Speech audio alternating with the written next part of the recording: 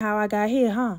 Well, let me show you. But first, let's make some ranch. Baby, you're going to need you some mayo, some sour cream, a little bit of milk. I only got 2%. I'm lactose. Don't worry about it. Some lemon juice. I got me some dill, some chives. Then I put me some garlic powder, some onion powder, pepper, and salt to your taste, baby. Put a lid on it. Put it in the refrigerator till we're ready for it. Splish splash. I'll be taking it back, baby. Wash that chicken. Adobo, sazon, pepper, garlic powder, onion powder. Slap somebody, mama, anybody but mine. Then you gonna get you some mustard, some sriracha, some salt, and mix that thing up, and it should look just like that. Go ahead and get you some flour, a little bit of cornstarch, adobo, add some fighting words, garlic powder, onion powder, and pepper. Baby, put that chicken in that flour and shake it up, shake it up, shake it up, shake it. And if at first you don't succeed, dust that chicken off for you. Fry it. Give them about 5 minutes to bond and get to know each other. And then put them in that oil at 375 for 6 to 7 minutes.